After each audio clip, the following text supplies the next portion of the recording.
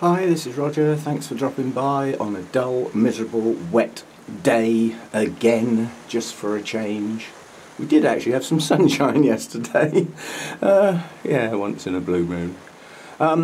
This is the first in a set of videos that may go on forever. I don't know. I'll see how I go. The idea is to start with a sort of pan round the grow room, as has that, to sort of show how it basically looks, where the plants are. I mean, I'll recognise them all, you might not, and then film briefly every bloom I've got at that point in time. Buds and spikes don't count, actual blooms.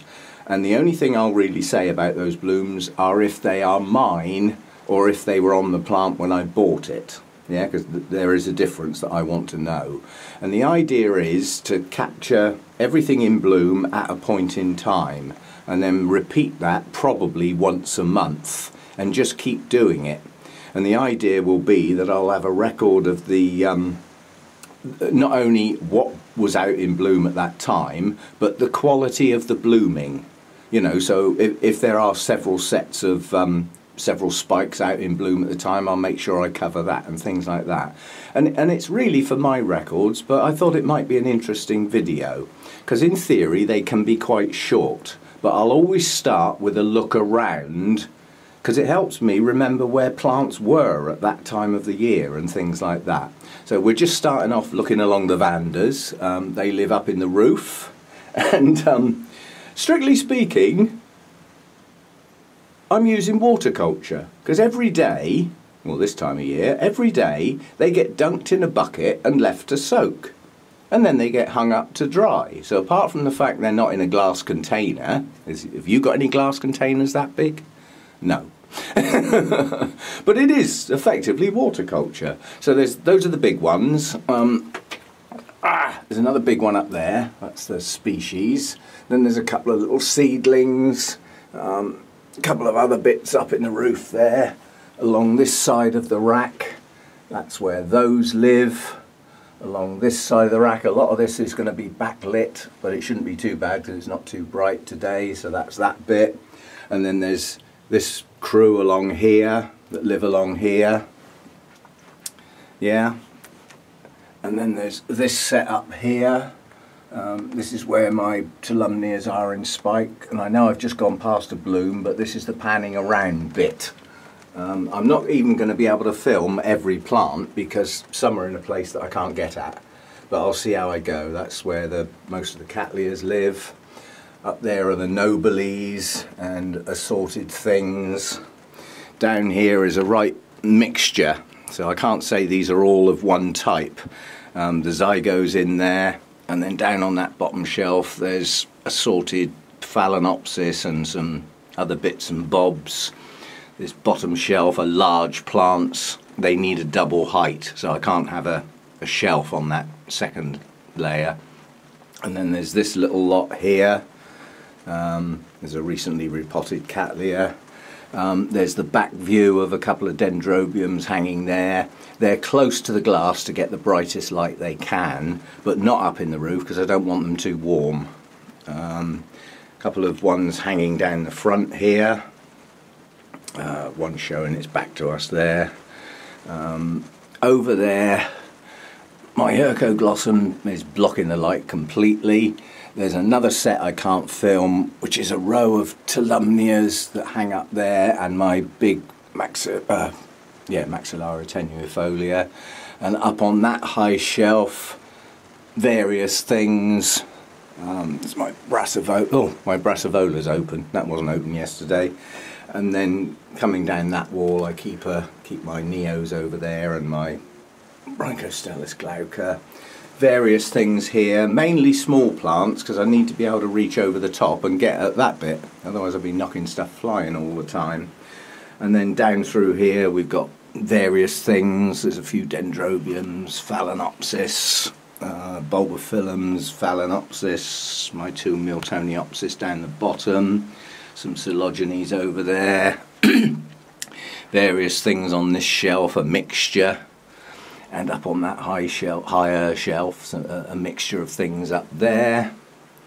And then over here we've got, this is my highlight shelf. Not today, it's not.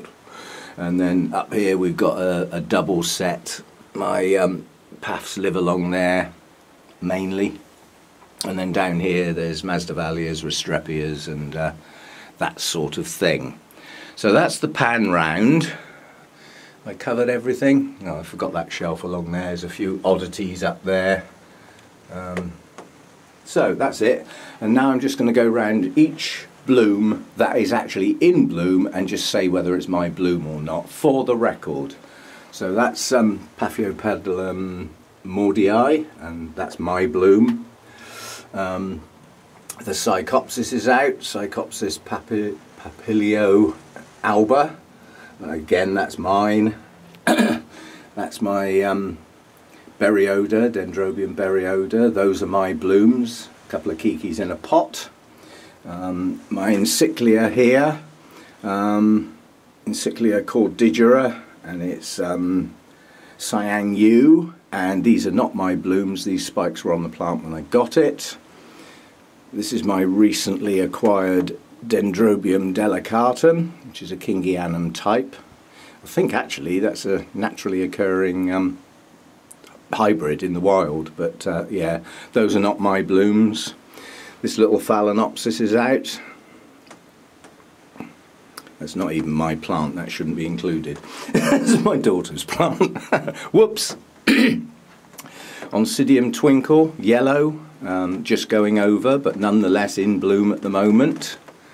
We've got Miltonia Sunset, yeah, not a very good spike on that one, only 3 blooms, but nonetheless it's in bloom.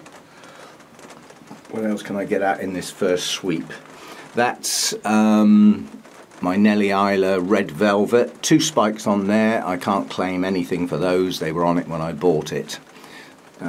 This little Phalaenopsis is out down here. These are my blooms, and I'm 99.9% I've positively ID'd this, because there was one at the show that was positively named, and I talked to the guy and he got it from the same place at the same time as me, only he didn't lose the tag.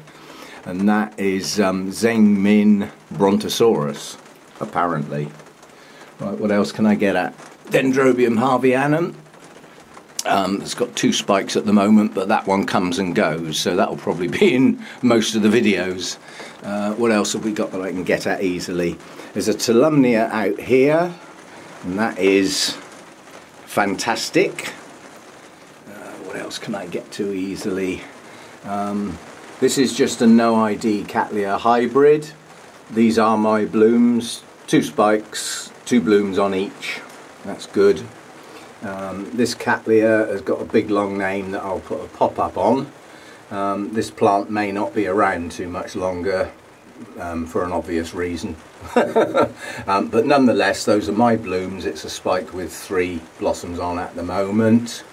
This is Cattleya Young Min Orange, and again, those are my blooms, but I can't lay claim to the budding of that plant because the embryo buds were there when I bought it, but nonetheless they didn't blast. So that's that.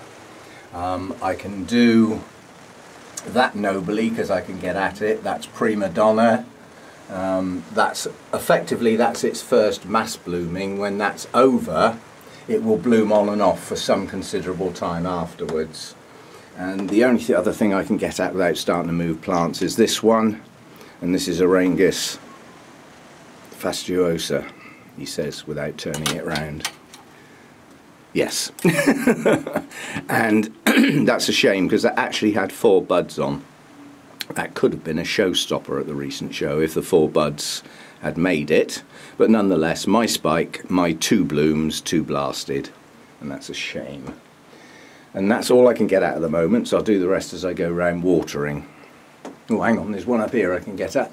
Another Tolumnia. And that is a beauty.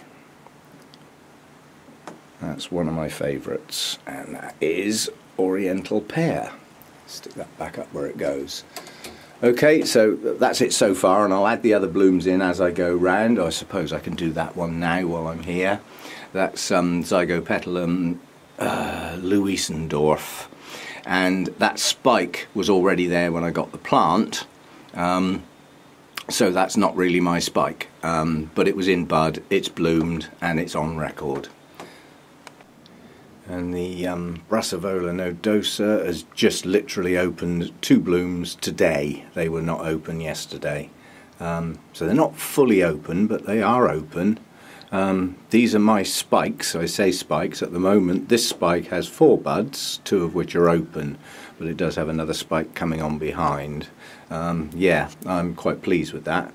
I'll have to catch the scent as the blooms come out, you know, successively, but yeah, just opened today. And for this video, I think that's the last one. That's the only Restrepia today that's actually got a bloom on it. And the Restrepias come and go, so they're in bloom a lot of the time, and most of them will probably be on record as being in bloom, you know, continuously. But anyway, that one has actually got a bloom open today, so that one counts, as they say. And nearly forgot this little Phalaenopsis that's out. Very, very poor blooming. Yeah, it's mine. It's just a no ID. In better light, this is an incredibly delicate colour. But a couple of buds blasted on that. I've ended up with 2 blooms, and it needs to do a lot better than that. But nonetheless, it's out at this point in time. And I can finish off with the rest of the Nobiles. This is a no ID hybrid that again is in full flood at the moment. This is its main time. That is the same plant. It's a piece that I broke off in a tidying up process. You can see where I just cut it off of the plant because it was sticking out sideways, but it's got some blooms on. And the other Nobile hybrid, which some have said is Spring Dream Apollon, and it may well be, but it's not a positive ID at the moment, and that one's got a reasonable show on it as well. Okay, so you get the general idea. It's just a quick look at what's in bloom at a given point in time, and I'm going to go and mark my calendar to make sure I don't have any senior moments, and I'm going to try and do this around the same date each month, so that, you know, you get an impression of the different things that are in bloom through the seasons, you know, things that come and go, that are often in bloom throughout the year, those that only come once a year, you know, may only ever appear in one video. And it'll give me a good record of the quality of the blooming on the plant, you know, number of buds that opened. I'll always say if any blasted or anything like that, and I think it'll be a nice record of what's going on as the year progresses. And this, I thought, was quite a good time to start the process, as it is right at the start of the growing season. You know, we've gone over the 11-hour mark now. The plants are going to respond. Things that have been not doing much in the winter are going to start to move now, and it will keep a record of blooming times, blooming periods as well, if you think about it, because if something's in 2 consecutive videos, it must have lasted at least a month. So that's the idea. Hope you like the idea. And these videos, by definition, could be quite short, depending on the time of the year, and there's only like 2 or 3 things in bloom. And at other times, you know, there'll be an awful lot more out. So we'll see how we go. And it's a shame, because at this point in time, this has been in bloom a long time. This is this Maxillaria arachnitiflora. And at this point on the video, it's not actually in bloom. It's got 1 bud left that I can see that isn't open. And by the time the next video comes around, it will probably be over. So, shame, but that's how this video style has got to go. It's only those in bloom. Okay, see you next time. Leave your comments. You like the idea? And I'll put all of these videos in a separate playlist. So as the year goes on, or years go on, you know, that playlist will grow, and it'll give a video record of the progress as I go through as far as blooms are concerned. Okay, see you next time. Thanks for dropping by.